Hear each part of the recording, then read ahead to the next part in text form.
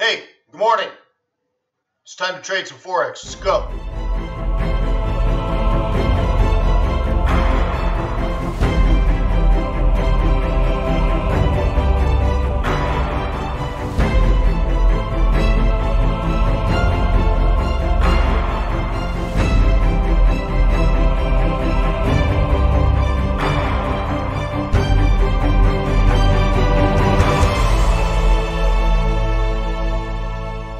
Morning, Jim. Hey, you're always the first one every single day. Thank you for awesome discipline. Hey, let me remind you that trading is risky, not appropriate for everyone. Your past performance, good or bad, is not necessarily indicative of future results. Please stay small, stay humble, focus on the long term, and never risk money you cannot afford to lose. And welcome, everybody, to the Forex.Today YouTube channel. Please remember to subscribe. Please remember to like. Please remember to comment.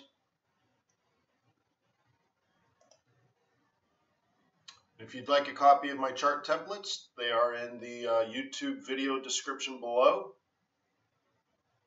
Absolutely free, compliments of the firm. Please enjoy. Jean-Guy, good morning to you, sir. So good morning. My name is Wayne McDonald. I am the Chief FX Market Strategist for TradersWay.com. We're a boutique foreign exchange trading firm. We would like to earn your respect, your loyalty, and your business. And one way of doing that is offering you these webinars every single morning, helping you set up technical trade plans, helping you discern the fundamentals, help you deal with trader psychology. And when you're ready to trade real money or start your foreign exchange trading business, would you please consider TradersWay.com? Go there now. You can open up a demo account, test the execution speed, check out the competitive spreads. You already got world-class customer service, so stop on by, give us an opportunity. We want to earn your business. So good morning. One of the things we talked about recently, like yesterday, we talked about discipline, right? Patience and discipline are core values that you need to have if you want to become a successful Forex trader. Probably any type of trader, but specifically Forex for show. So let's give an example of that. Let's say you're trading extremely important high volatility news in front of 600 people. And during this moment, the markets are dropping like a ton of bricks. It looks like the world is ending. Just red, red, red, red, red, red, red. What do if you're a bull? Do you start chasing red candles, or do you set up trade plans based on your long-term bias? And of course, your analysis of the result of the actual news that took place. Well, yesterday I was in a very similar situation. You're like, wait, the exact thing. And I had plan A or plan B.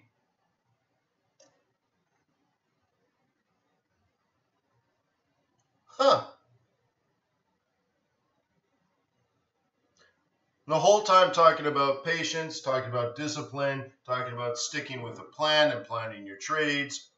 If you're a bull, find the next two levels of support, in which you will look for reversal patterns. And why would I be a bull? And we discussed what the fundamentals meant, what it meant for GDP to be revised down, for CPI to be revised down. Is that bullish? Is it bearish? All this kind of stuff. Put it into a trade plan. Plan A, oops, where's my mouse? Plan A is, hey, look for a reversal pattern here. Did one occur? No. How about in here? Yeah, so that one worked.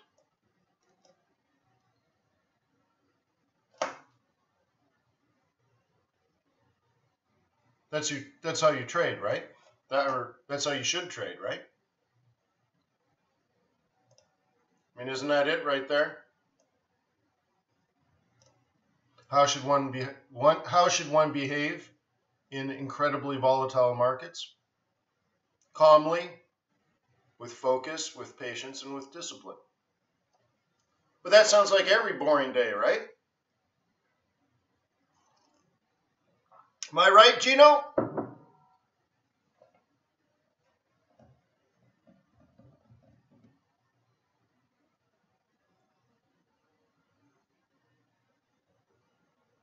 Eh?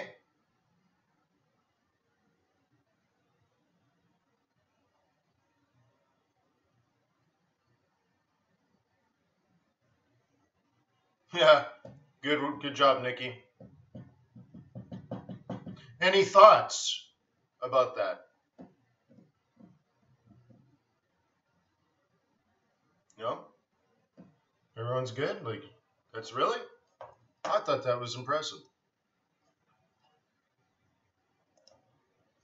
Sure would have been easy to just chase those candles. Sell, sell, sell! Look, I guess it's red. Sell, sell, sell. Okay.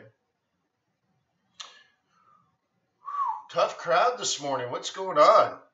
Calmly, with focus, with discipline. Wrote that down. Cool. Right on.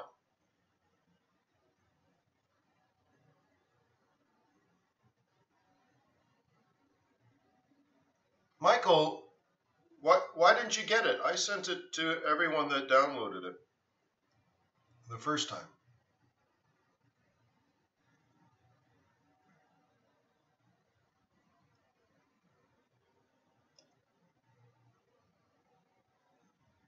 Yeah.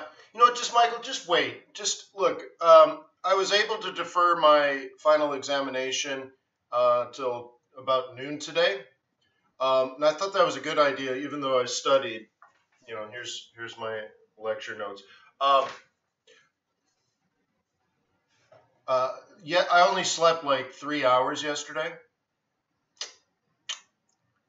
Yeah, like the night before our webinar and the night before I did the 2-hour FOMC meeting.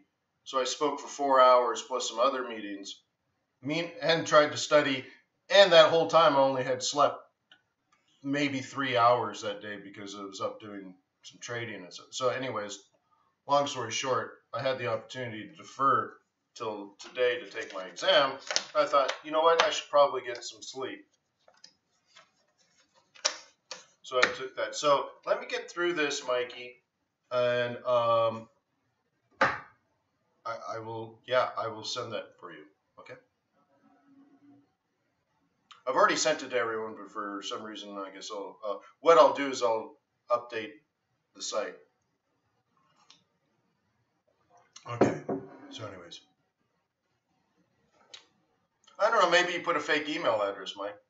I don't know. Don't know. Anyways, is it possible to have this news have any effect on you? Well, Rob. So, did you watch the BOJ meeting yesterday? The Bank of Japan. They also had their meeting. Oh, thank you, Nikki. Nickster. Yeah.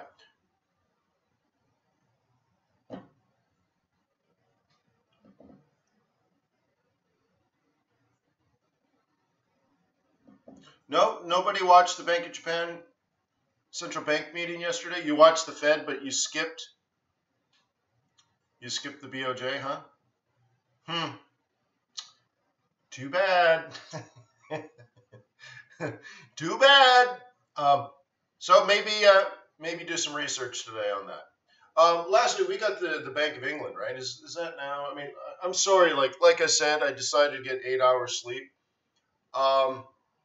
So I've only been awake an hour. So I haven't had an opportunity to do deep research and all that. I'm a little off, having studied and stuff. I'm a little offline. So yeah, we got the big old BOE, don't we? Like now, like right now, like it's happening now, kind of thing. Maybe we should be watching the pound. But yeah, so BOJ was yesterday, BOE today, Fed yesterday. Do I look crappy? Yeah. Yeah, I think so too. My hair looks really dry and stuff, but all right. So, anyways, BOE today, right?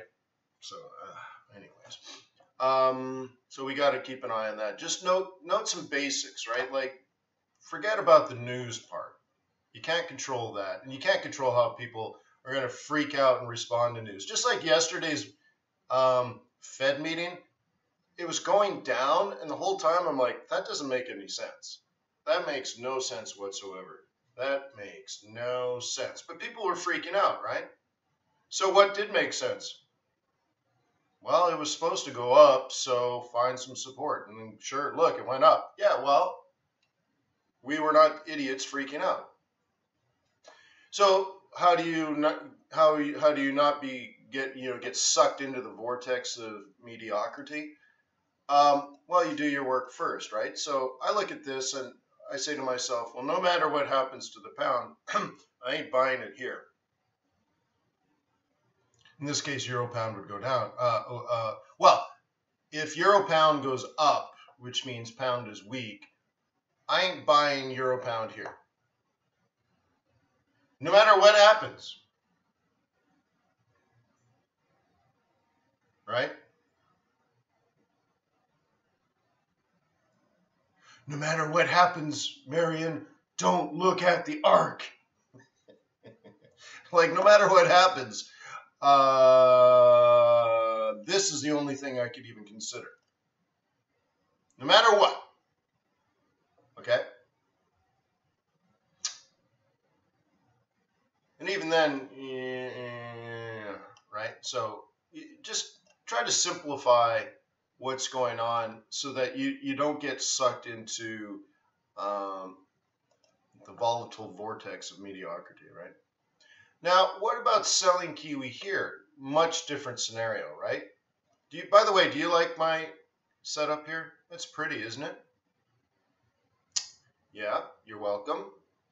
So now, one might think that this would act as support, right? What?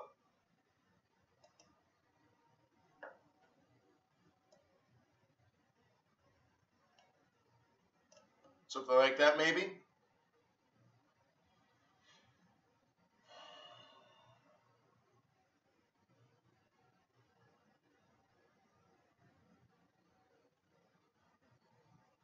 Good morning, Thailand. What do you think? Here's the interesting. Remember when you didn't know pivot points? Remember when this would have been just like a curious little thing, like, I wonder why it reversed there. It's beautiful, right? Like, look at that. Just what a nice little weekly top. Yeah. So here's the thing. Remember, like, especially last week and maybe even the week before, there were a lot of times when I'd look at a chart and I'd say mediocre. And I'd go to the next one, mediocre. Next one, no clear trend, middle of the range, mediocre, right? All this kind of stuff. Are you getting to the point where you're going through your charts, you know, subjectively evaluating, right? And trying to look for things that are better quality setups? See, my concern now is actually on this one. What'll probably happen is something like this. But this is holiday week, right? So who knows what happens there. But our job is to be analysts first. I don't know if you think that way. Okay? Analysts first. You have to analyze the market. Is this a market worth investing into? Is that right? You seem to be doing more plan A, plan B. Yeah, but it feels so much better, right? If you're waiting for things to set up, it just feels like you're in control or more in control, right?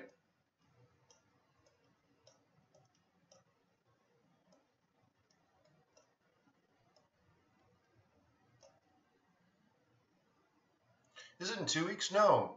What? It's the 19th or something today, or the 20th, right? No.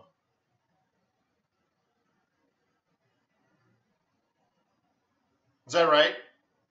Yeah. I mean, trading is trading,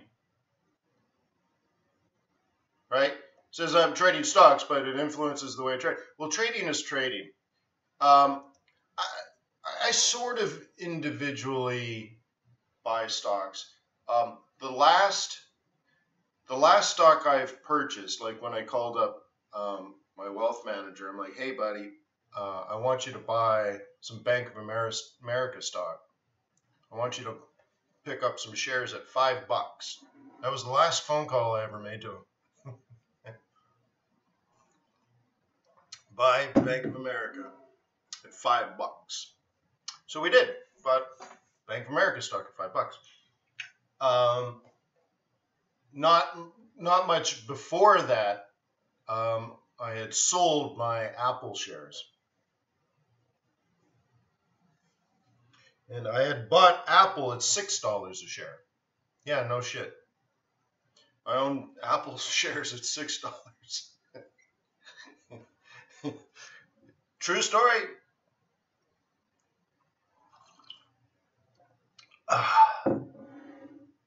True story. So I don't trade stock a lot, but as far as like stock indices, you know, I've traded stock indices, commodity futures, financial futures like let's say 10-year T-note. VIX is more of a fundamental play.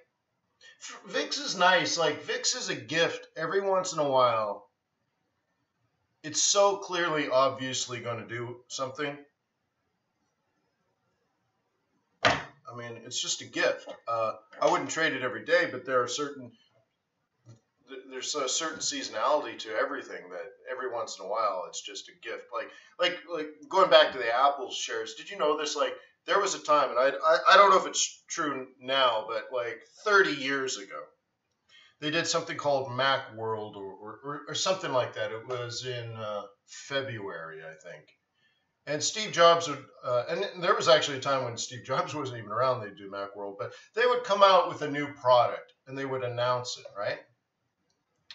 So it was like you could buy Apple shares like in August, I think it was.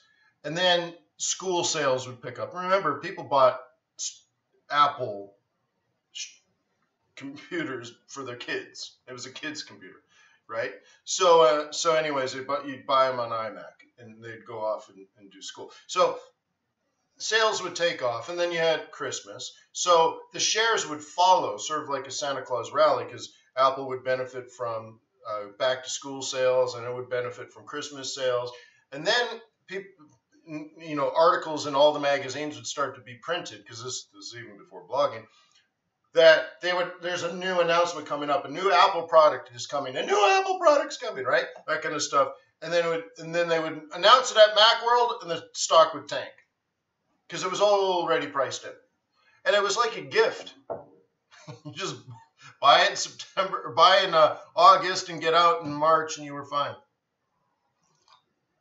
So anyways, what else? Like oil and gold for sure. I don't trade silver, but when David Pegler worked for me, trade silver. What else besides Forex that I can think of? I think that's probably it.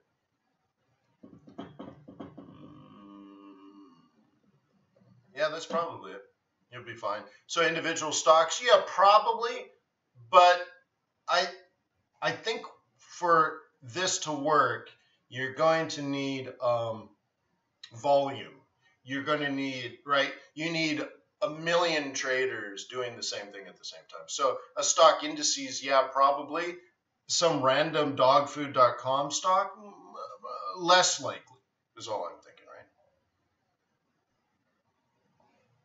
Pork bellies, yeah, bacon. So anyways, I hope you're going through your charts looking for investments. I want you to think like an analyst first, and then really an investor. Like, would you recommend this to someone with a lot of money that they should buy it? Or are you just throwing down a trade because it's just another trade? Well, you know what I mean? What is it that you truly are doing? I've recommended in the past that you guys think like billionaires. And I think it was 2 summers ago, I asked people to volunteer to write a trade strategy as if they received $1 billion. What portfolio would you build? And that means you'd have to have a 6-month, 12-month, and a 2-year fundamental outlook for just the market for systemic reasons. And then how much would you put into bonds? How much would you put into Forex? How much would you put into stock indices and all that kind of stuff? And how much would you have for real estate and alternatives and stuff? And just really construct this and then sort of carry that out, right? Just thinking bigger gets you out of amateur mode, right?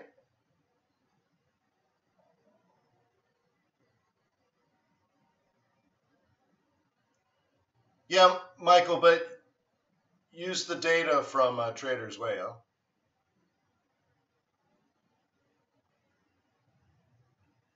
So anyway, so looking at some of these stuff, are we near the top or are we near the bottom? It's not that complicated type of information, right? Where are we going? What's the next step? What's happening? What are people getting into this market or getting out of this market? This doesn't seem like a lot of activity is going on, right? Well, we're waiting for the meeting, but nonetheless, right? Are you a buyer of this? Are you heading up to here or are you heading down to here? Well, a swing trader bought this on Sunday. Sunday. It's Thursday, right? Someone on Sunday bought this as a bull. They justified it like an inverse head and shoulders type scenario. And their target is here. So they're going to take profit here or here. We don't know which one. But that was the plan on Sunday. Now, there used to be a time when you didn't trade with a plan. And there was a time when you didn't look into the future. You always just looked at the past. Now, things have changed, right?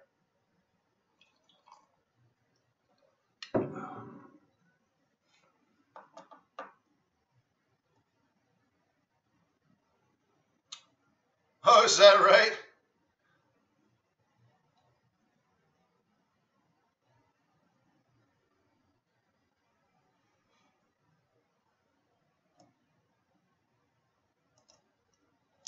Well, retail sales were really good. But put it this way, guys. I want you to, all joking aside and stuff, I want you to start really, truly planning your trades, okay? This was the projected bottom for the month of December. Another way of saying it is it's not supposed to fall farther than that. Now, it totally could, of course. But as an analyst, you'd say, this is supposed to be the bottom. Okay? Then that's followed up by a higher high. What am I supposed to do now? What's the next part of the thought process as an analyst? Just with this information.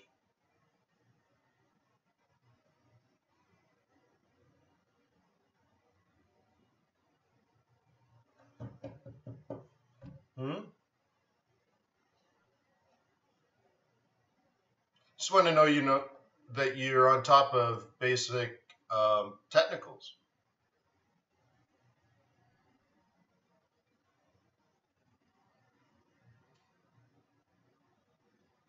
Higher low, yes, but right, Lasalde says confirm higher low.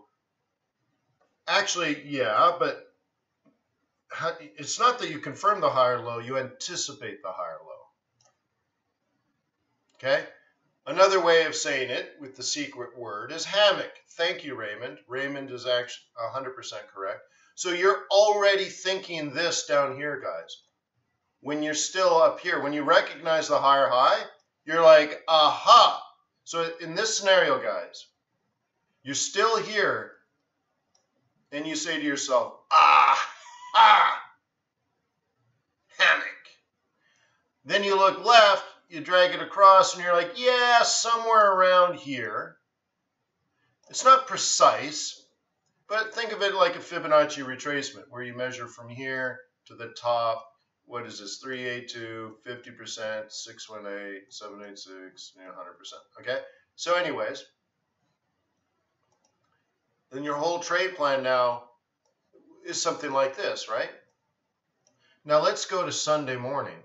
So you're thinking you're going to be a bull this week. Then you go Sunday morning when the market opens, and we are here, right? This move here. Okay. Actually, it opened here and then dropped and then went back up. Okay. This, based on swing trading, is your entry. Somewhere in there, you say on Sunday morning you want to buy, and you spent the first 4 hours in this whole zone. Okay. You already knew here on Thursday that you wanted to buy, so your choice was you could buy it on Friday or you can buy it on Sunday. Okay. Now, it all seems easy in the past, right? What I'm trying to tell you is it's just a plan. And it affects what's happening today.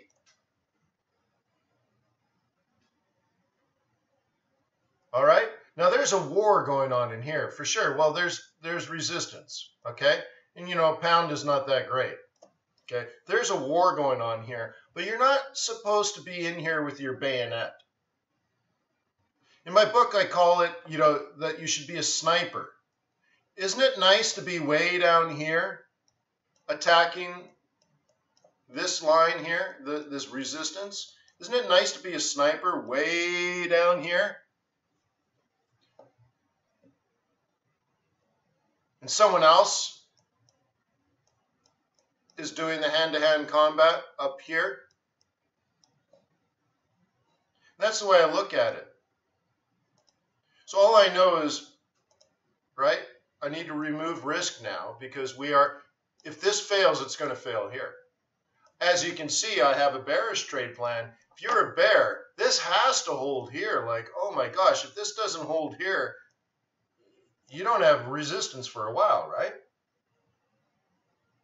So we know bears where their entry is going to be. And by the way, on Sunday morning, we knew this line here is where bears were going to sell. Okay?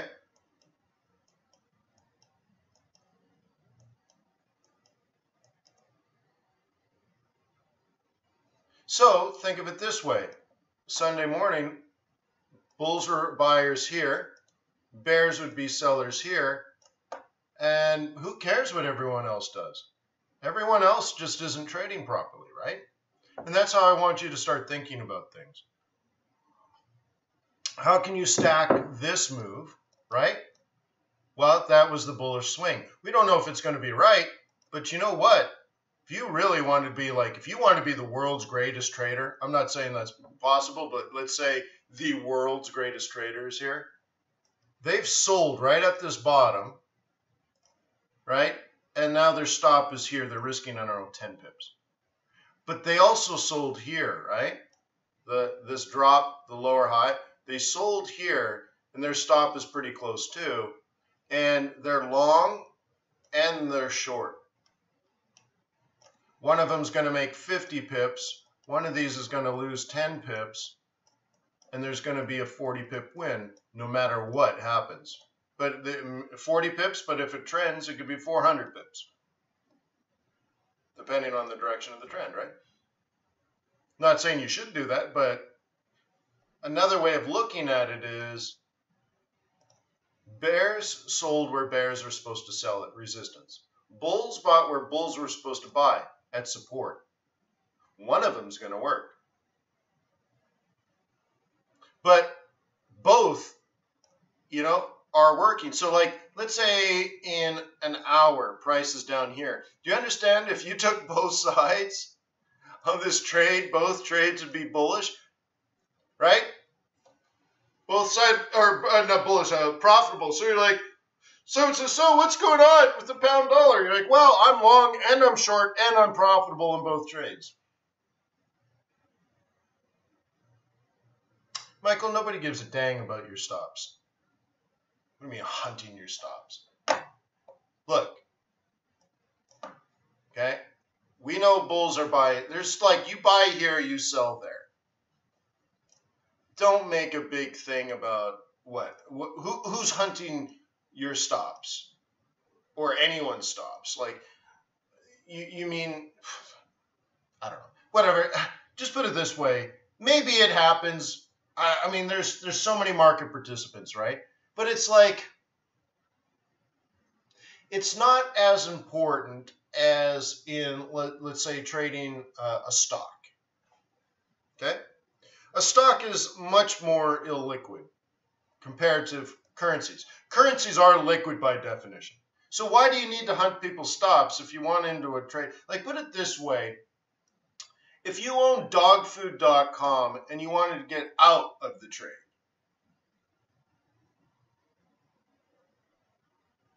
you need to get people to want to buy it from you. Right? Oh, yeah, UK Kenny, yeah. But then UK Kenny, then really nothing happened. You can move your stop here, move your stop here, and then... But the thing is, you're not going to lose money. Okay? So anyways, going back to the stop hunter thing, if you if you needed to sell a stock, you need to convince someone to buy the stock from you, especially if it's illiquid, right? So like... And imagine now you're truly a big hedge fund and you got to dump like a lot of, like you have a huge block of shares you need to dump. But the market isn't that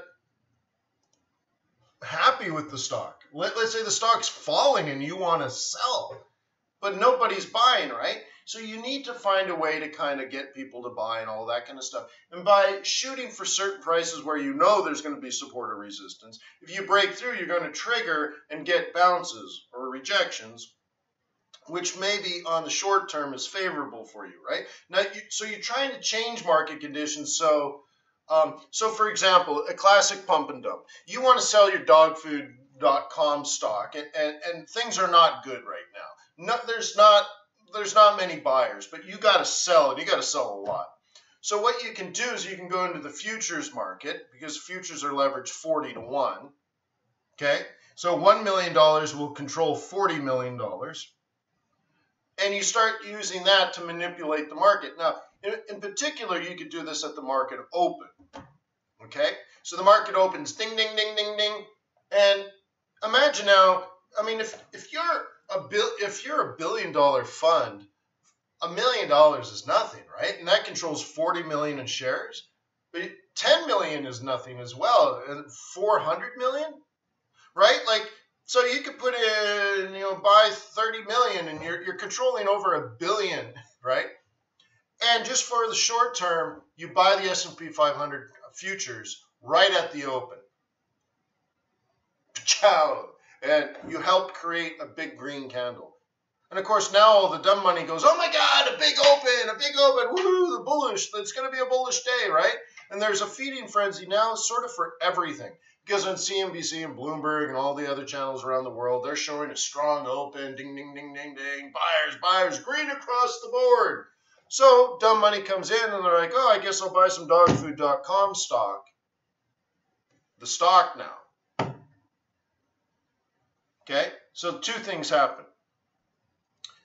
The hedge fund that just put 1.2 million in futures cash into the market to create the green candle suddenly sells part of their block, as much as they possibly can, into the dogfood.com feeding frenzy of chummed waters and sharks everywhere, right? So they dump all this dogfood.com stock onto the feeding frenzy until no one's willing to buy anymore. So they're right, prices start heading back down. They stop that, but guess what? Here's the beautiful thing about this. What was the feeding frenzy created with? Well, they bought $1.2 billion in S&P 500 futures to get the market to open up, and the market opened up. So now they dump the S&P 500 futures contracts at a profit. And they dumped their dogfood.com stock on a bunch of people that were just reacting to an open. So they probably made $100 million profit dumping their dogfood.com stock on a bunch of idiots. And they made money on manipulating the open with their leveraged futures. So they double dipped. Beautiful. Right?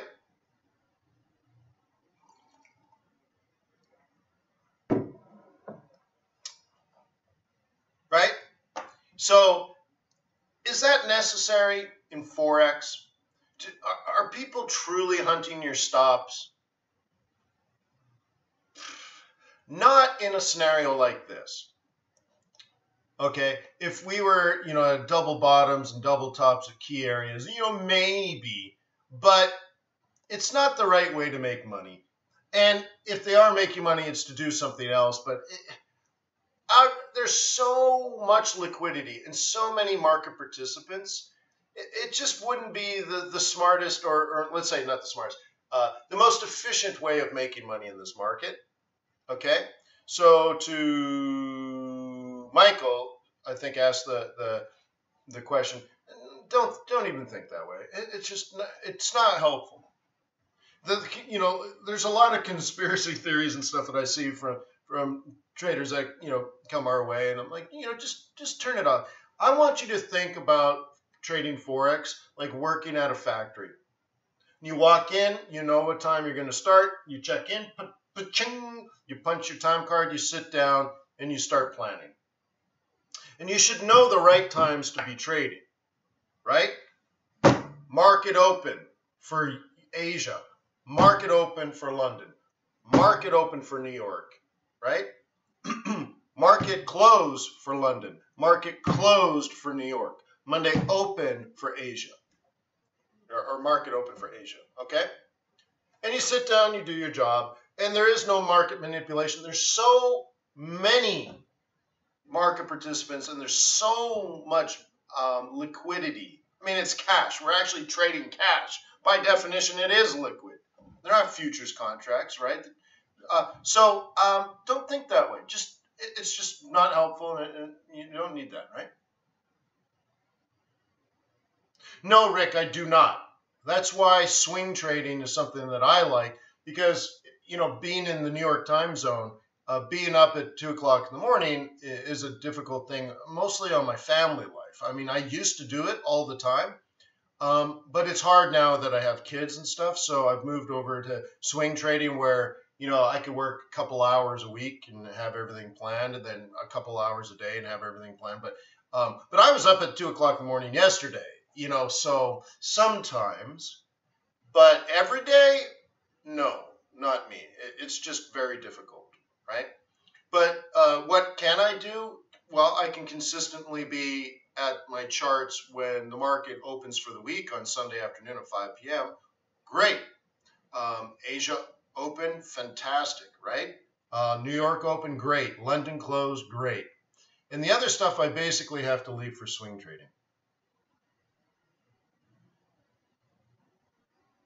Oh, Rob, well, we don't need to talk about your girlfriend at 2 o'clock in the morning.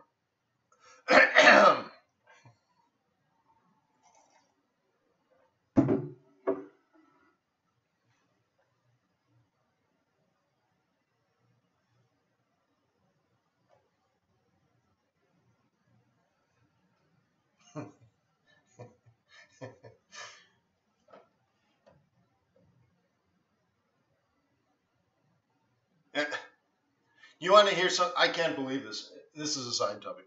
I had an electrician come out like 3 days ago and look at a whole bunch of projects I want done.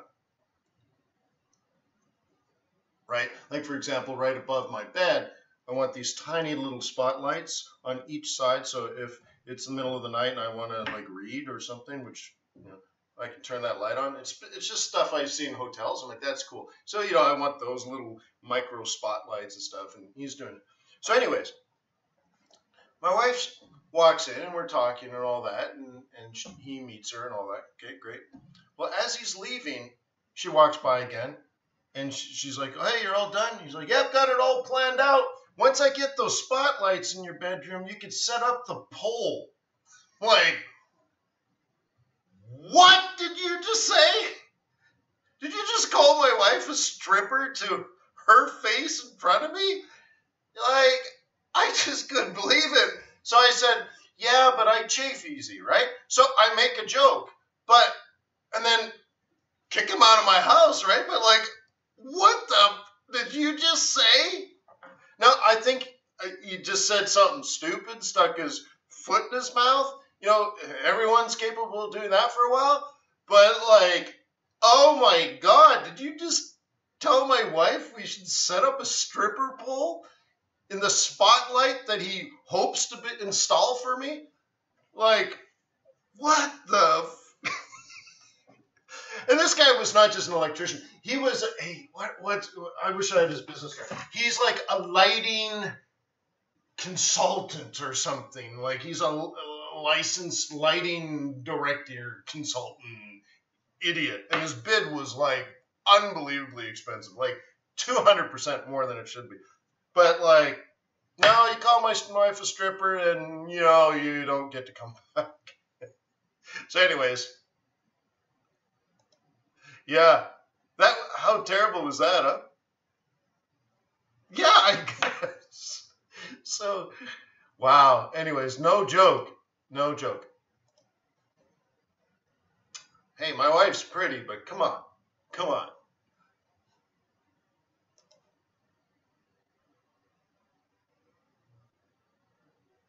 Yeah, that was the other thing. Like, so we have pictures of our children in our bedroom, right? Or on the dressers and stuff. And he looks at them and he's like, hey, so where are your kids? Like, are you asking questions about, are you looking at my family pictures? Like, what? I'm like, they're at school. Like, I don't like that stuff. You don't bring up my kids like that. Like, what the? Creep me out, man. No way.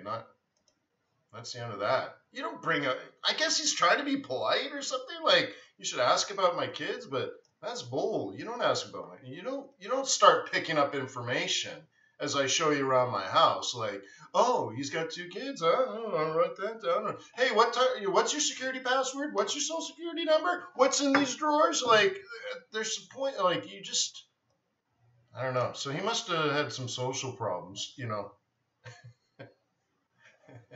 Yeah, but it's like, you know, anyways, too much. So we're down here, guys. We're down here now. What can we take from this? Of course, we know I wanted this to go up. So that's our dirty little secret. I can't do anything about that. It's not that I wanted to go up, but I wanted this to hold. But boy, did this start wrong. This did create a lower low, but I think I think 9 times out of 10, even though this is a lower low, I'm still gonna have my bias take over. And I'm not saying it's the right thing. I'm just saying what is the likely thing. And it is a mistake to think like, okay, despite the lower low, we're still above the M2, and I still want to be a bull. 9 times out of 10, I think I'm still going to make the decision of like, well, why don't we see if it moves sideways, breaks out, pulls back, and then you get the move, right?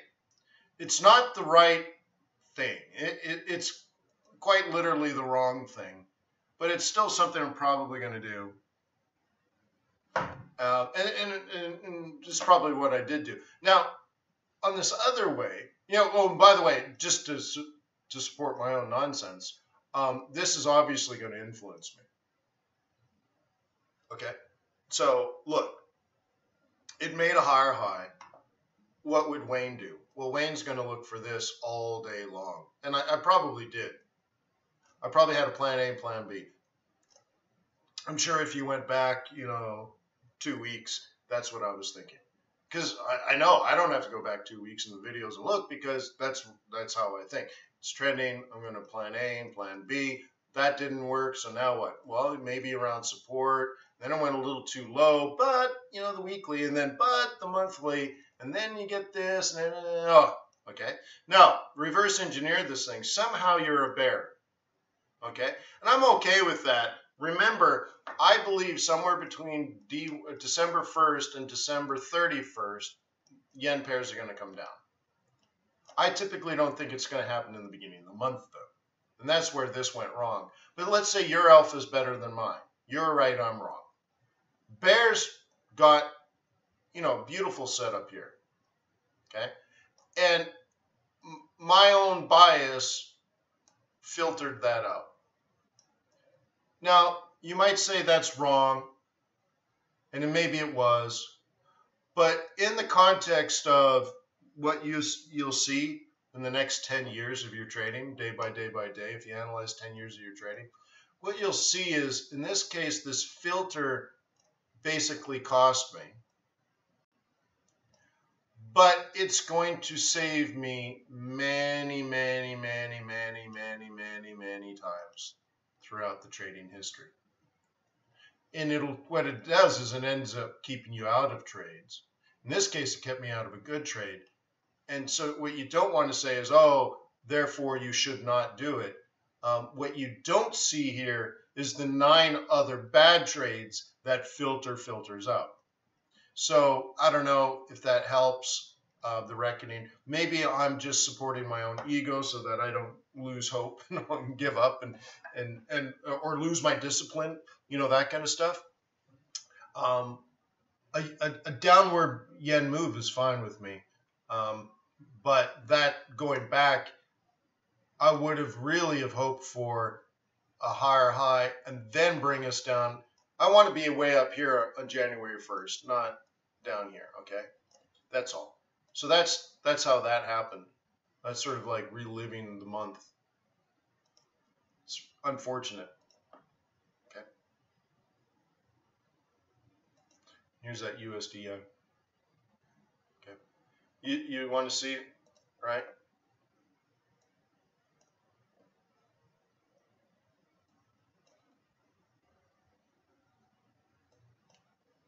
Sunday morning, remember every day I say, hey, Sunday morning or Sunday afternoon, 5 p.m.,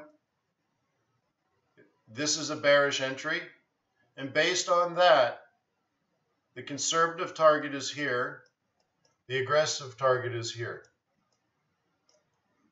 Isn't that nice? Both worked out.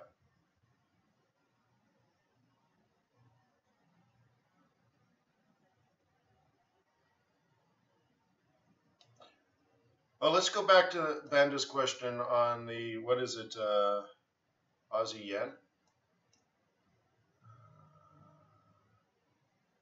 Okay, your 200 EMA. What is this? Wayne, would you have used the 200 EMA moving average to give you your bias? Take that. Yeah, it's hard, and especially in hindsight. Like now it looks easy. But again, I was filtering out reality. Maybe and maybe not rightly. I'm okay to accept that I may have just been wrong, or I should have been more open-minded, or something. Okay? But pure technical analysis says that when you do dip below this stuff, that you return, right? You return to the cluster. Okay? So, here this is where you're above this, you're technically bullish. And these double resets, by the way, are clues that it's going to reverse. There's a lot of clues here that I filtered out. Okay? And then, yeah, this turn, so now you're below the 21, you're below the 55, you're below the 200. Yeah, there's going to be a retracement, and then there's going to be a drop. Yes. Okay?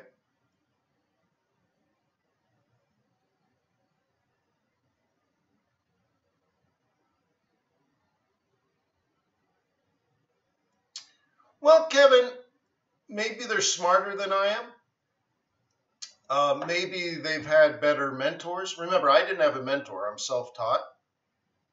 So I have a simpleton view of trading. I don't like complexity.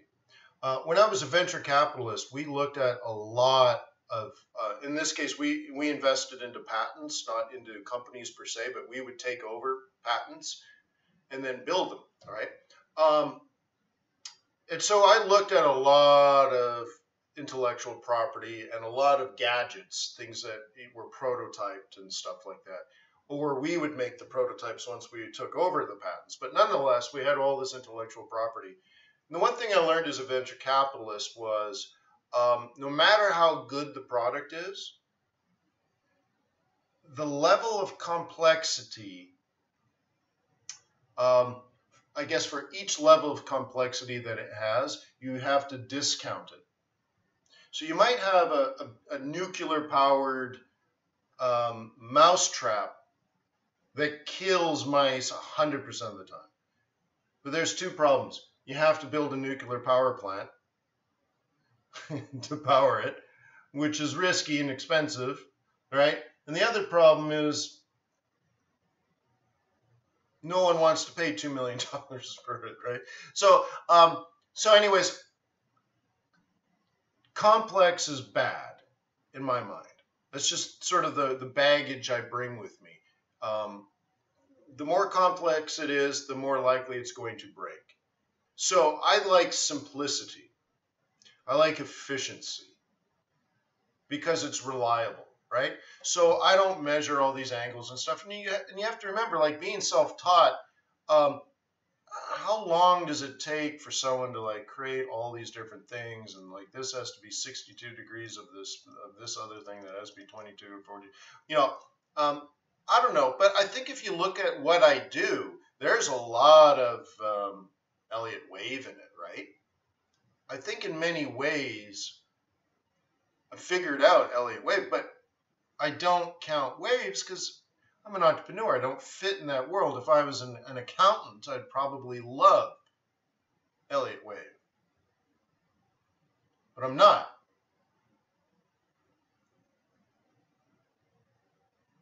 Right? So I asked myself, what are the market conditions?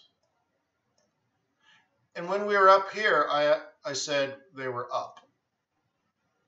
Market conditions have changed. Okay? But that's a big part of simply asking that question. Now, it seems pretty simple, but that's basically it. And then I tried to trend trade it. Now, the use of pivot points and price action was also very key to the way I trade because it helps me predict support and resistance in the future. Okay?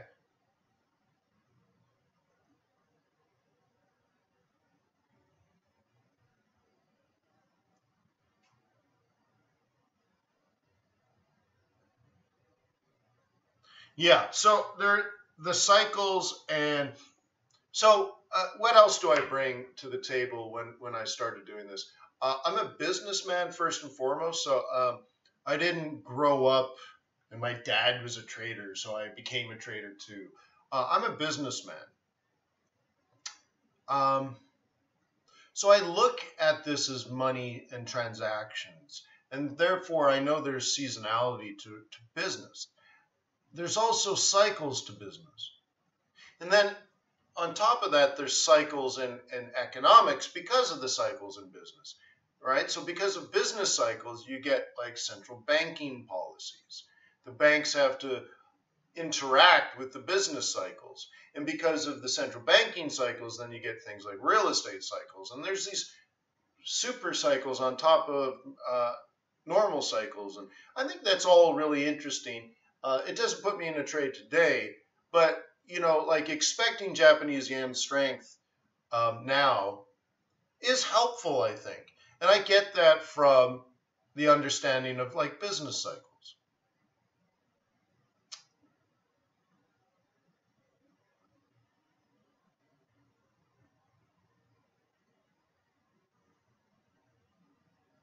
Obenda says, have you heard about GAN trading? Oh, yeah, but you know, I think GAN was a nutcase. So just be careful.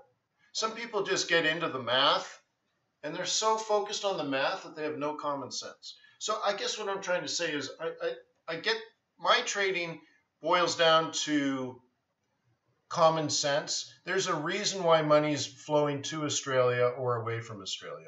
There's a reason why money is flowing to Japan or away from Japan. And it's common sense.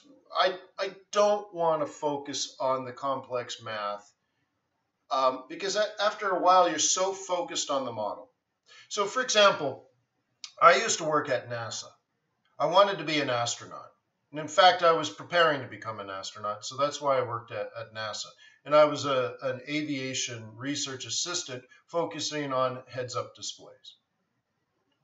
And back in like the early days of the Vietnam War, the Americans went and there were MiGs in the skies. Some of them were, well, they're all Russian MiGs, but flown by even Russians, right? So anyways, the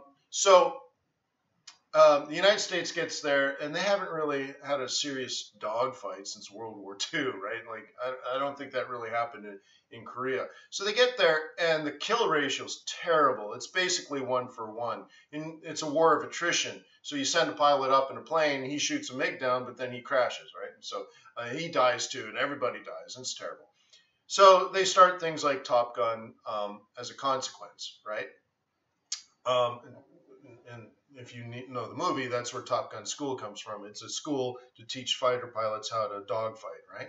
Well, but there's sort of a period in there in between where one of the things that the Americans did to increase the kill ratios, they created like better technology. One, air-to-air, self-guiding heat-seeking missiles like a Sidewinder. And then they invested in things like heads-up display. This was sort of to make the pilot better at what they do. So anyway, so the Americans would go up, they would get up there, and they had better technology and some better flying skills. And all of a sudden, the kill ratio went from 1-to-1 to like 8-to-1, 9-to-1. They'd get up there and send out a Sidewinder, splash that MiG, and then just move on like it was easy, right? But then here's the problem. They would come down, they would land on a runway. Meanwhile, they're using their heads-up display. And then they would do this. They would turn, and they would, like, drive. They're taxiing. They'll taxi into a parked plane in front of them because they're looking at the heads-up display. They're not looking through the windscreen. And they would like drive into a parked airplane. And they're like, what? So what is this? They're so focused on the heads-up display, they don't see reality. Like, oh my God, there's a parked plane, there's a parked plane, there's a parked plane. Boom, hit the parked plane. When you get like the GAN stuff going, first of all, the guy, he was a nutcase. So I don't know. Like the grid, right? Here's a great one. Oh, did I not do it right? Okay. Anyway, so it looks really good. Oh, look, if I only use GAN. All right.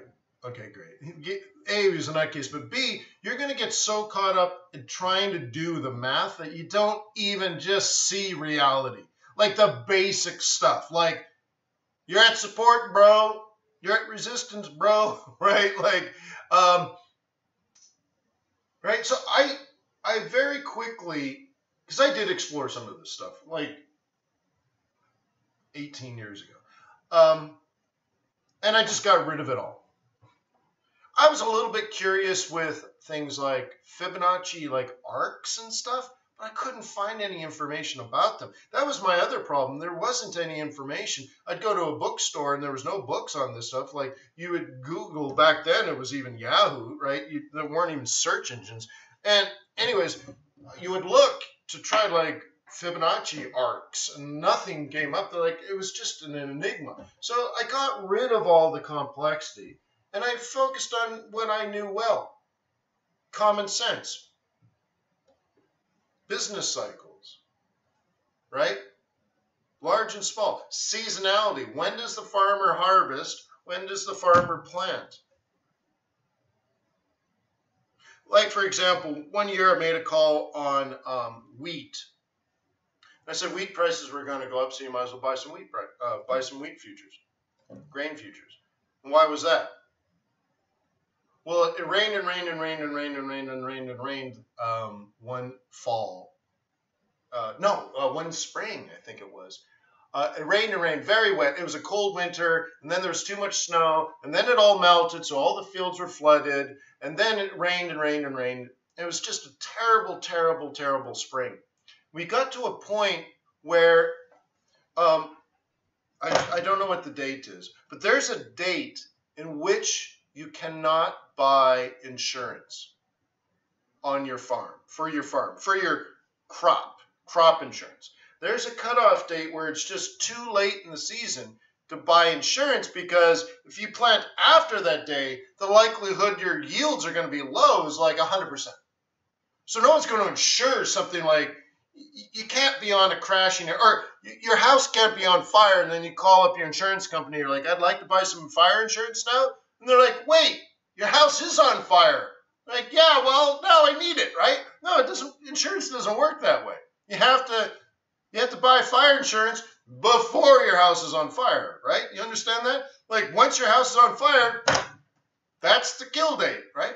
So there was a date where farmers could no longer buy crop insurance. And we hit that date. So I said, you know what? There's going to be a massive shortage of wheat in the fall. Now's the time to buy futures. Now, the funny thing is, a lot of traders, floor traders and stuff, they're sitting around using their GAN fans. Oh, what do I do now? They don't understand the common sense of like, oh, farmers can't buy crop insurance. They probably won't plant this year. And if they do plant, despite not being insured, yields are going to be low. And a lot of people don't know these things. But I grew up in Saskatchewan. Yeah, I grew up in Saskatchewan. So these things matter, and it's common sense. And I try to surround myself with common sense. Common sense was really important as a venture capitalist.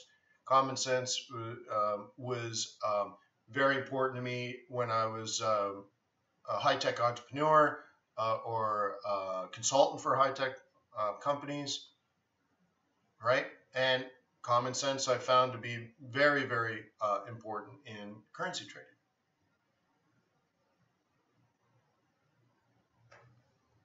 Hang on, I gotta sneeze there. Oh, maybe not.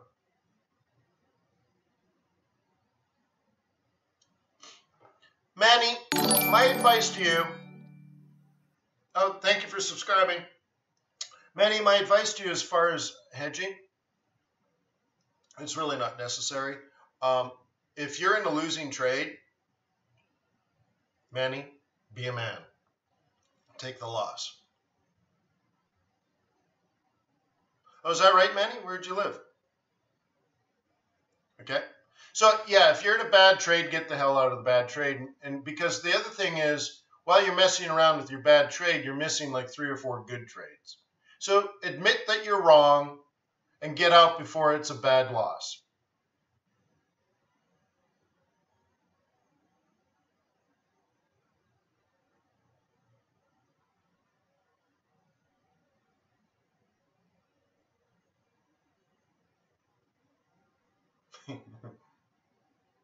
Yeah, be a money. Yeah. Okay, so don't even get in that logic of hedging. It's just a very, very bad habit, and one day it will ruin you, in my opinion. Regina, really? Boo. Yeah, I lived in Toontown for a while, and then I lived way up in in Nowheresville. I lived for a few years in a town with one street light. Here's an interesting story. So it had one street light. I would hang out at the 7-Eleven because that was cool. I mean, imagine a town with one street light. Okay? And I was going to high school. And I'm an entrepreneur. Even then, I was an entrepreneur. and I'm surrounded by rural Saskatchewan, living in a town of 5,000 people. The town is so small that the school bus driver, which is, of course, a cousin of a cousin of a cousin, because everyone was cousins. Everyone were cousins. The school bus driver was an alcoholic and would bring a bottle of booze with him on the school bus, and everybody knew about it. Like, that's where I lived with those idiots. Holy shit. So here I am, maybe an intelligent young man, definitely entrepreneurial, living in a town like that, like a living hell. And I love like opera and symphony and classical music and jazz, and I want to travel the world, and I want to be a big businessman, and I live there. No classical music, no opera, no symphony, no world travelers, just cultural destitute and isolation. So 5 years later, I'm on the corner of, was it Broad and Wall Street, at the top of a skyscraper at Shearing and Sterling, I think it was, a law firm, big New York law firm. I'm at a board meeting. I'm on the board of directors for this corporation. I'm managing indirectly 3,000 people, but responsible for the entire Western United States, which was 12 offices, managing a staff. And on the board of directors is George Soros. Not a bad swing for about 5 years, huh? It might have been 7 years. But I was standing in that 7-Eleven in that tiny little town with one street light, and I said, I'm going to get the hell out of here, and I'm going to change the world. And no joke. Isn't it interesting? 5 years later, I'm sitting on the board of directors of a corporation of thousands of people with George Soros. That's a long way from that little town of 5,000 people. It can happen, man. If you make it happen, if you bend the will of the universe, or bend the universe with your will, anything's achievable. Now, here's the interesting thing. You have this thing called Forex in front of you, and it's a tough gig, man. It is a tough gig. But it's supremely interesting. It's rarely boring. It's intellectually stimulating, right? And you'll get there. If you get rid of the whole get-rich-quick nonsense, and you focus on it like this is a business you want to do the rest of your life, you will be happy. You will be happy. Trust me, you'll be happy. But you got to get rid of all the amateur nonsense of, getting your yellow Lambo and getting rich quick and easy money, quick money. That doesn't exist. Okay? It just wipe it away from your brain. The manipulators, the Fed is a scam, and everyone's hunting your stops, and all that. Just erase it. It's a business.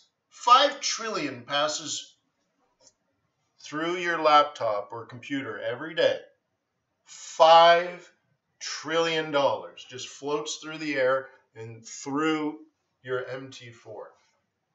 Can you make enough money off of that flow to live? It's $5 trillion a day, guys. Just always put it into context. It's not a video game. It's not a get rich. This is a real opportunity to absolutely change your life. And this is me telling you, like a kid in rural Saskatchewan with nothing. And 5 or 6 years later, top of New York City, sitting on a board of directors with George Soros. And you know what? I have traveled the world. I have done big business deals. And it worked. I changed the universe, my universe, through just hard work and tenacity. You have that same sort of opportunity. Hard work and tenacity with $5 trillion a day opportunity. You're not going to make $5 trillion a day, but as it floats past you, this money going to Australia, money going to Japan, as it's just floating by, can you get enough? And I don't want you to try to beat the market or to outsmart the market or use complicated math to impress the girls, I guess. Like, why would you use GAN fans and stuff, right? Make it simple. Just make it a business. Just sit down, do your job, don't do anything stupid, don't take any big risks, and think about being in the game a long time. How can you survive 10 years versus how can you get rich quick? Two different approaches completely, but I'm telling you, if you can get to year 10, you're going to be very, very, very happy. It's a business that you will own. You will own an income-producing business, and you can control everything. No accounts receivables, no accounts payable. You don't have to worry about should you use, an accelerated depreciation or a straight line depreciation. Like, dude, it's just money. It's liquid.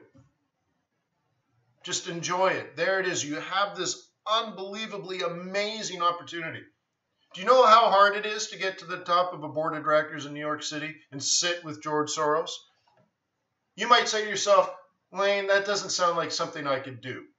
I say, I get it. Somehow I got lucky, or just somehow it happened. I don't know, but it happened. Or you're like, Wayne, I don't know if I can go to Harvard, get a graduate degree. I'm like, yeah, I get that. I don't know how it happened too. It's just, I don't know. It fell into my lap. I had an opportunity. I took it. Okay? But it's a very difficult thing. And then we look at this Forex thing in front of us. It's also very difficult. But you can do that. That is something you can do. It has nothing to do with who your dad was, or what city you come from, or what country you live in. You need skills, and then you're going to need money. And here's the cool thing. If you don't have enough money, don't worry about it. Develop the skill stuff. There's so much money sloshing around the world that you will be able to attract over time, over the next 10 or 20 years. You will be able to attract more money. People will be everyone I meet is incredibly interested in what I do. Every living soul I meet is very interested in what I do. Everyone wants to talk about it. It's like I'm like a doctor at a party, and everyone wants to show me their bunions. I'm a currency trader. I go to parties. Everyone wants to talk politics and economics and the stock market and oil and gold. Everyone wants. All of a sudden, I have a crowd around me. They all want to smoke a cigar and talk business. This is what I do all day. But I love it. But this is you. You can do this, and you will be able to attract money because you'll be the smartest, best-looking person in the room. And you'll be best looking because everyone thinks, man, that person is stellar. That person could make me money. If I had money, I would give them money. I see it in everyone's eyes.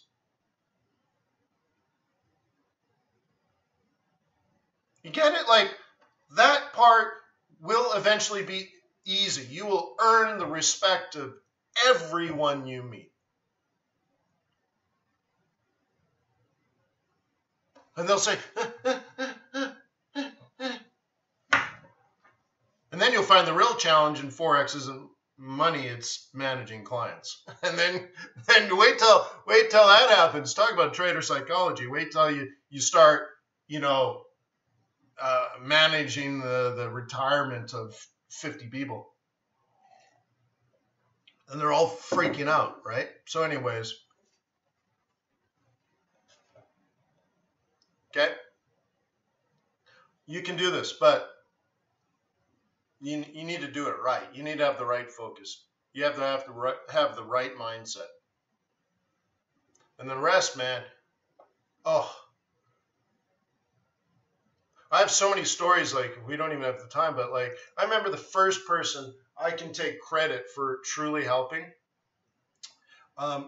she at first told me about her parents thought she was gambling, and she wanted advice on how to tell her parents that she wasn't a gambler, right? And then she went on and made a lot of success. And here's how her story ended. Like, I haven't talked to her ever since. This was back in 2005 or something. She quit her job, and here's the funny thing: she loved her job. So she and I had a few conversations about this. Like, she's like, "Oh my God, I'm making like twice as much money at Forex than I am in my job, and I might have to quit my job because I can't do. My job's now interfering in Forex, and I love my job, but like I can't screw up this Forex thing because it's making so much money, right?" So eventually, here's what she did. And this could happen to you. I know it's happened to multiple people.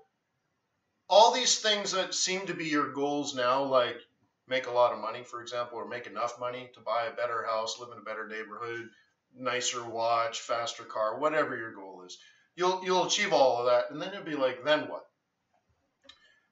So you'll have to create new goals for life. Like the petty goals of money just kind of disappear. So anyways, she quit her job. She bought her parents, I think it was a Cadillac. And then she moved to Korea to live with monks because she was Korean American, but had no Korean ties per se. Like she only knew Korean American culture. So it was a lifelong dream for her to connect with her Korean past or heritage. So she moved to Korea and sat with monks at the top of some mountain and joined some monastery and became Korean again. Like, no joke. Just had to redefine her life. And that was the first person. This is back 2005.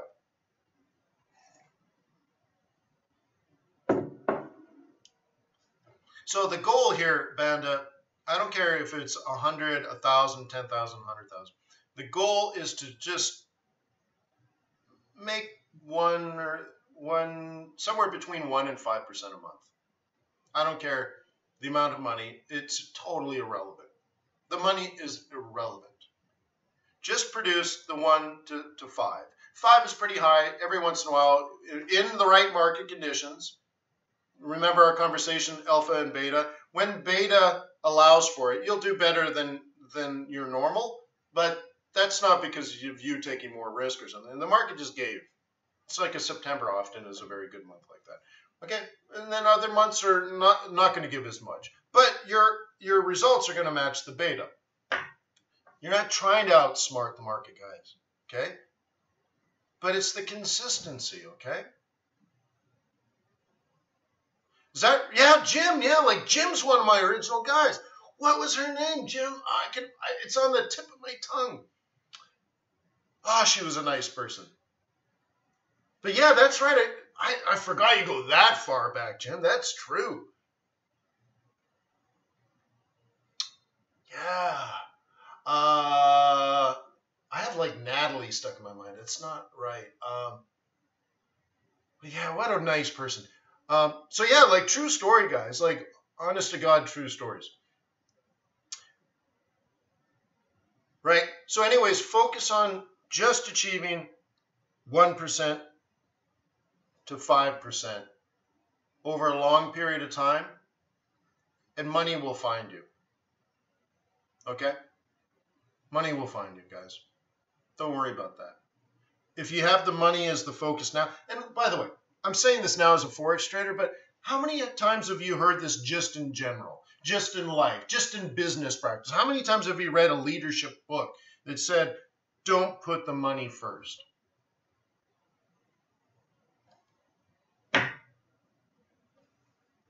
Same thing.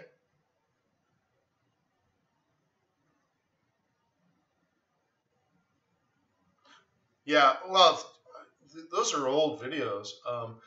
Actually, here's the thing, going back to Michael. Michael, this was so long ago that this was before YouTube even existed. When YouTube came out, I was the first like 16 pages.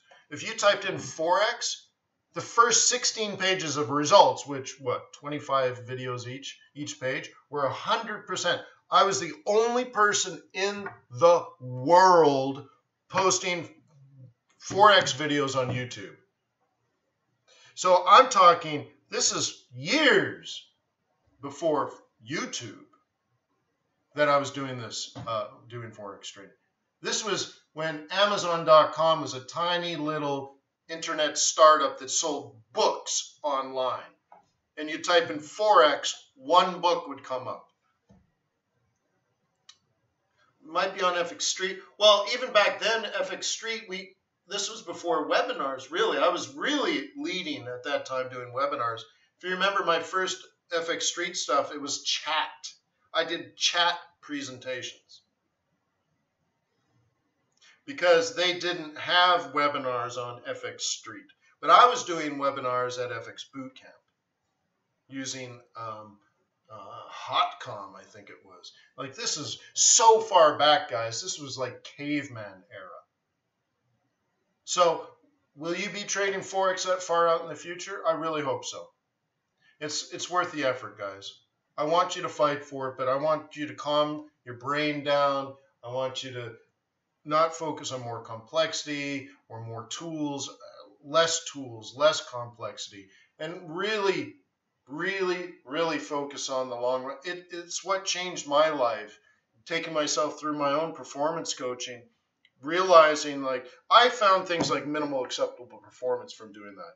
I found things like I do not need to take risk to get my returns. I took like stress off my shoulders, all through going through this analysis of my trading history and projecting into the future, and like I do for businesses. And this business planning retreat I had with myself at the Ritz-Carlton in Half Moon Bay, California, when that was a brand new hotel, this business planning retreat with myself was one of the best things I ever did in my life. It changed my life, right? But I had to make it up on my own.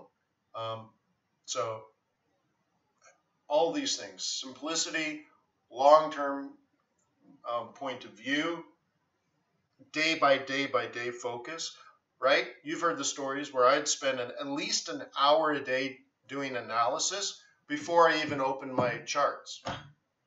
Before I opened my charts, I already knew what I was going to trade and if I was a buyer or a seller. Then I would go and look at technical analysis to find the price. I already knew what I was going to do. I just didn't know the price. Because my trading platform and my charting platform were two different things, because you couldn't get a trading platform with charts. That's how long ago this was, guys. Charts were separate. Your broker didn't offer you charts. You had to go to a charting company and pay them money. Like, you don't get how hard it was back then. The spread on the pound dollar was like, I think it was 8 or 9 pips, and the spread on the pound yen was somewhere between 15 and 20 pips. Right? So now you have this beautiful, mature market with all these resources, videos to watch, people to help, tools all integrated.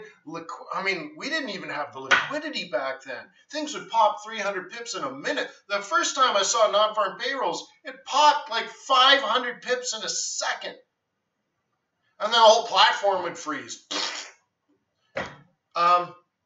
You have such a great foundation to build a fantastic lifelong business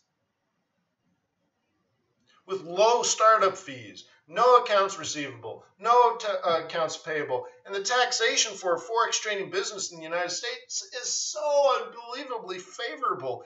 It's like a gift. Like, I've analyzed thousands of business plans. No joke. And I invested into, well, exactly 100 patents. And the rest of my team, my team and I, probably 300 patents.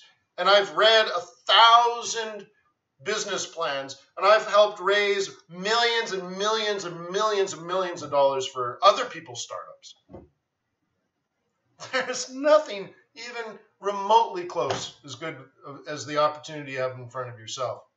You just need to like double down, triple down, get involved, stay focused, and have the right focus, and just do it.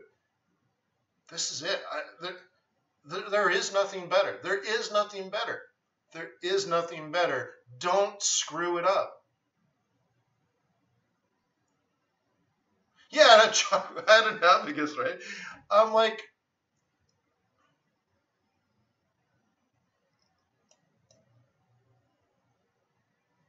right? This is it. It doesn't get better. Don't screw this up. You want to get together tomorrow? I have an examination to take on real estate development. So I need to do some reading and stuff like that. You should include a beginner's guide in your packages of what and where to look for data for analysis. I feel like there's some, yeah. We're actually putting that together, K-Star.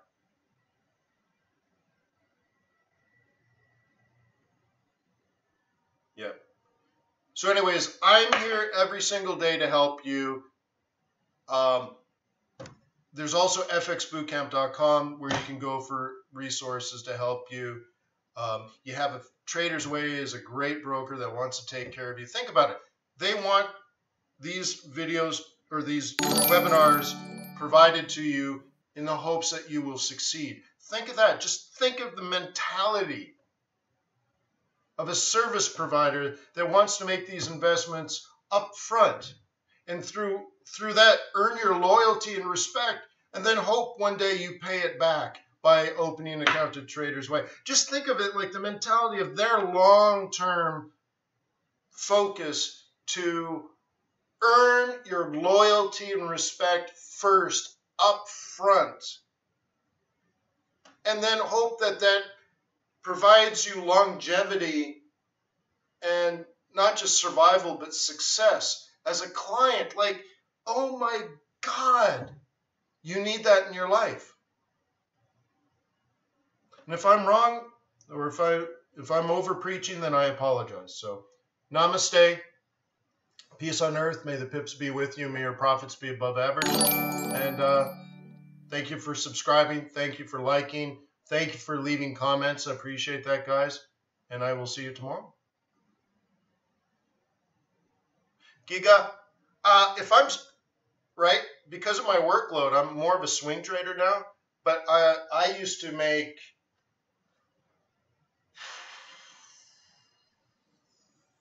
somewhere between 10 or 20 trades a day.